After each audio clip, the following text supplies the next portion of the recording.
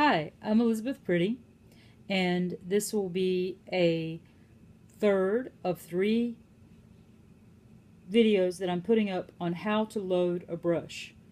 The first video was about how to select and choose a Chinese brush and how it works. The second was how to load and use the brush with only black to make gray marks. And this will be how to load color, which is different.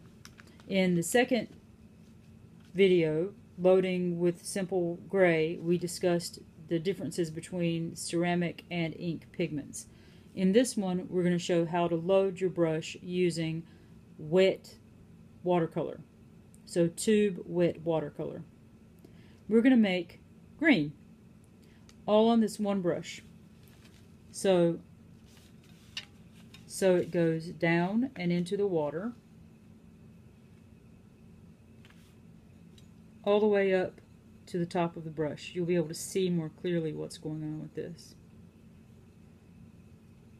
So yellow,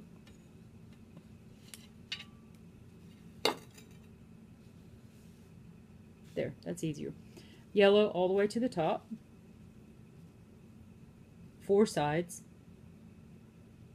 and then you'll pull back and you can check it to see the yellow.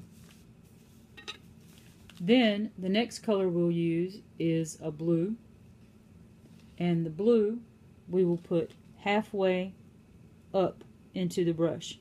So I'm bending it halfway and jiggling it on either side, and then the third side, and then flop it over to the fourth side.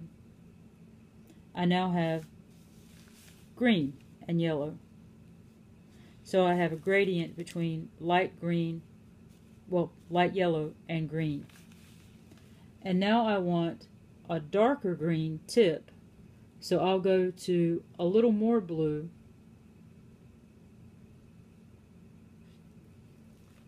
and jiggle it again, but this time only in about the bottom fourth of the brush.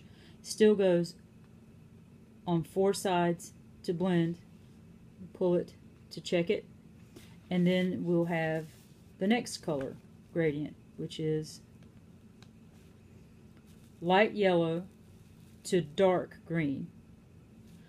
And then we'll do the final color, which is to put black in the tip, which stops the pigment from spreading and makes our final value adjustment to the darkest green that we can have. Notice that I'm not back up into the top of the brush anymore. I'm barely touching the tip as I mix, but I'm still hitting all 4 sides of the brush, and then I pull back so that kind of distributes it at the end so that it's nice and blended, and the last mark will look like this. So this is how you make these marks. The last one being a very dark green up to a light yellow, and then the first one was yellow. The second was green at all with a gradient. The third one was darker green at the tip, and this is with the black. Notice how this is a messy mark and this is nice and tight. The addition of the ink is what changes that. So now that we've got this loaded and it's ready to go, let's use this to make a little painting. So from here I can make a mountain orchid. So I will paint using the brush as loaded.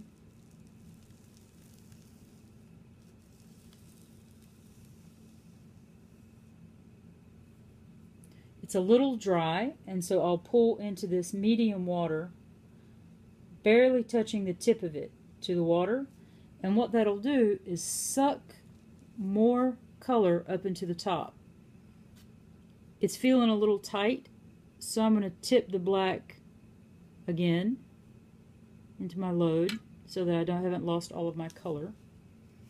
And let's try this again right next to it.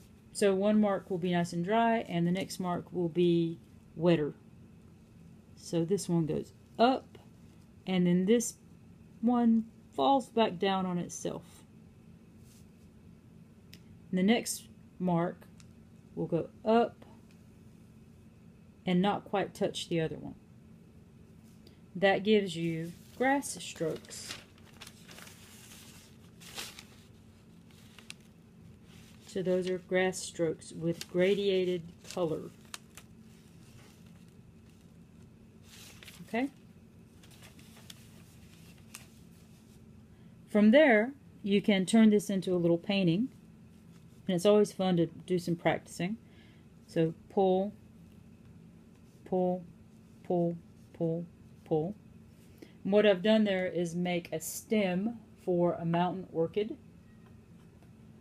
On the mountain orchid, you're wanting a brush that is smaller so that you can mix up a fairly even color. You don't really even want a lot of special color for this.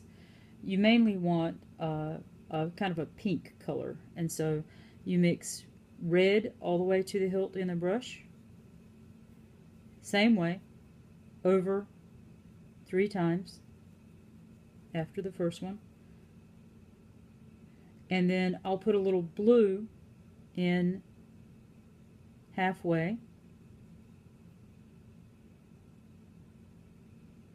Pull up a little bit more water, and then purple in the tip.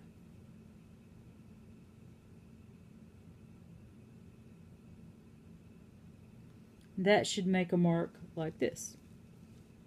So pink fading to purple. And then I'll put just a little bit of black in the tip so that I'll have a nice, easy to see dark mark at the tip. Okay, so back to my little painting. This particular flower is an orchid that opens up from the top. So you paint a bud, and then the next piece down will be a bud with a piece that might come off. Next piece down will be a bud showing maybe 2 pieces. The next piece will be a bud that's got some actual pieces coming off of it for real in this spot. And then the next one will be a clean mark for the pieces that you can see, and the final one will be on the ground with other pieces that have fallen from other flowers. And so that is how you paint a mountain orchid. And we'll go ahead and pop this up. Okay.